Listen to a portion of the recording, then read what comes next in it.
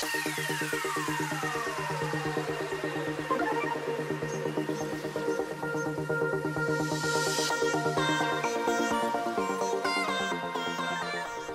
everybody, and welcome back to another episode of YouCraft. Today we're slowly getting our ME system finalized. Let's throw that in there. We do need some more panels. Looks like we need some more quartz glass, but I want to build, oops, that's not how you spell panel.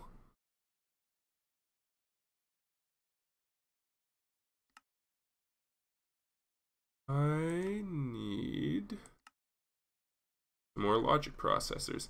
Great time to show off my sort of automation of inscribers. I have upgraded these to the advanced inscribers,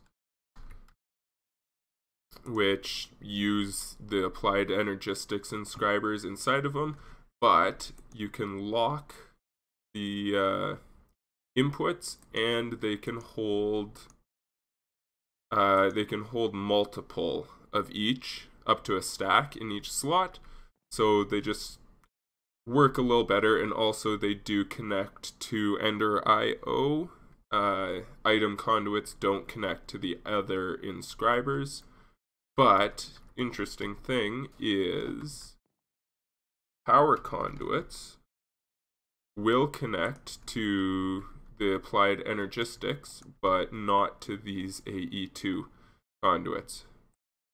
So we've had to use the Ender IO dense ME conduit, because more than 8, which we have 8 here, plus a guy back here for an ME interface, so that we can put some patterns in here and automate this process. Because that's more than 8, we've had to run a dense ME conduit over there, and it's really not much more resources than a regular ME conduit. So with the mod Extra Cells 2, we can store fluid and gases with our ME system, just with drives. Look up some gas drives. Yeah, there's some gas storage cells there, which is super cool. So we have these two terminals on here, and now to save ourselves a little resources, we have these Futura blocks, which is just cobblestone and redstone, but it has an ME controller, so we can chisel that and put some of these, oops, let's see what this gives us. Oh, that's interesting.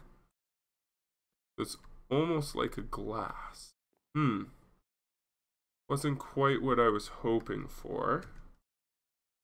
Alright, so we've just gone with some plain dark oak plank facades here. I also have some limestone ones, which looks like it's the original limestone texture. Oops, there we go. So you guys might have to let me know which one looks better. It's not quite the trodden bricks, and you can sort of see it here, how it's a little different, but I think it'll be close enough that it won't cause too many issues, hopefully. But yeah, so we have a crafting terminal, a pattern terminal, so this is where we make patterns to automate, and an interface terminal, which, I mean, this terminal isn't named anything, I guess. Can we name it? I don't know. Maybe it'll just stay as nothing. Oops.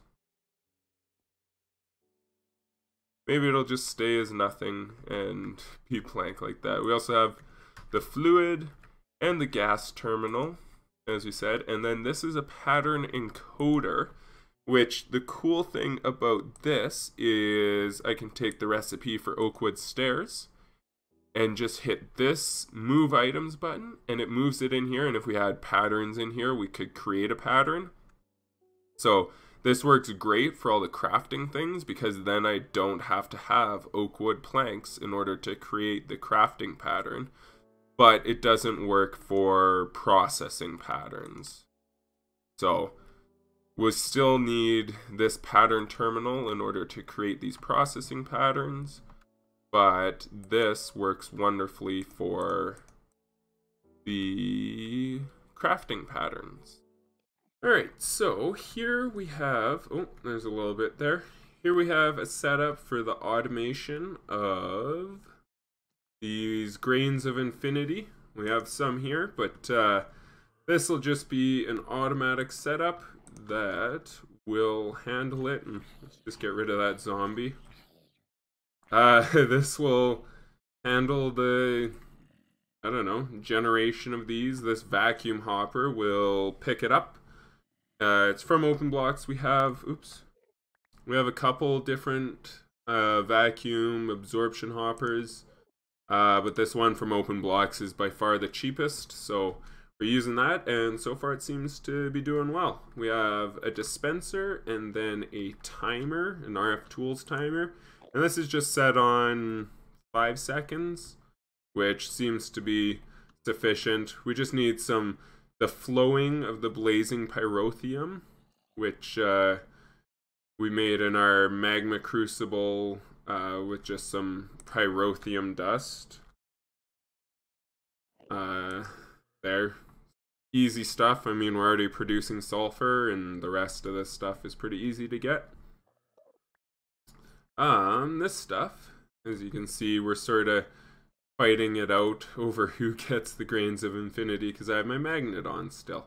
But yeah, the flowing blazing pyrotheum sets the bedrock on fire, and then when it stops burning, it turns into these grains of infinity, and that'll collect it. So, get out from these blocks. We can head back up. Holy mobs. Where's the hole? Go towards the light. The light. I was exploring, flying around a lot, looking for a sunflower so it could automate yellow dye. But that did not happen. We need... see, so that in there, lead, silver, copper, all that in there. Yeah. Alright, that's going. We wanted yellow dye for our gas storage cells. They have dandelion yellow or yellow pigment, which is just yellow but harder to get. The lapis for the blue dye is a little easier. There it is for the fluid ones. But we'll sleep and then go check out some stuff. Alright, down here we have these ME drive fixtures, which are, if we can access it, are just ME drive, but like flush with the block. So instead of having a whole block for the ME drive, it's something like the terminal. And we're just using the yellow cables because we have a lot of those. But we can cover it up like that. I'm still not 100% certain where I want these to go. But let's grab and put all the 16s in there. All the 1s in there. I mean, that guy's rendering a little weird. Alright, well, I don't like those glitchy textures. And we can make this go straight up and down. So I'm going to make a couple more of these ME drives. Actually, we can put this one over here and get access to it. There we go. So we have 4 drives, 2 at the top for regular storage and 2 at the bottom for gas and fluid storage. And these ones take a lot of quartz glass for these tanks here. Each one is 8, and then quartz glass, and you need 3 of these tanks across the bottom. So that's why there's only 3 drives in there instead of 6. I made 6 of each of these to match up with our drive fixtures here. But so I guess we can put some more in there. But what's nice is now we can take all these random buckets and just put all of this in here. Also, will that go in? I guess that might not go in. Oh, that'll go in. There it goes. We can empty out all of these fluid tanks and buckets into our storage system. So that's super nice. And then, of course, if we have any gases or anything, we can store those as well. And the nice thing is, as long as we have buckets in our ME system, I thought we could just click on it. And that's interesting that it's silver. Let's get a bucket and a tank.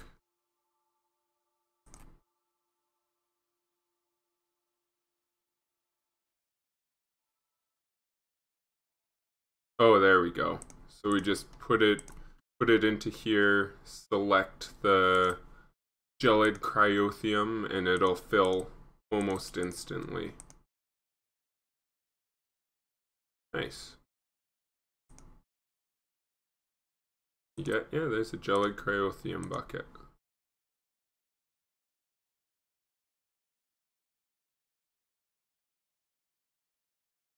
Interesting. I thought you could just click on the fluid. Nope, doesn't look like it. I guess you have to have a bucket or some sort of tank to put it in, which, I mean, always makes sense. But I am sure we are close to the end of our time here together.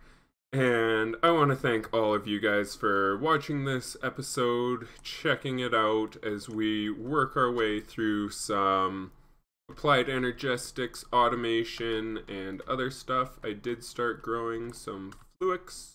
Yeah, always need more fluix, and that's a pain to keep charging and keep crafting. So we'll just make it, grow it, and then we can just make it pretty easy. But thanks you guys for checking out this episode. I will see you guys next week in the next episode. If you appreciated this one, then go ahead, like, comment, subscribe, and yeah, I'll see you guys next week.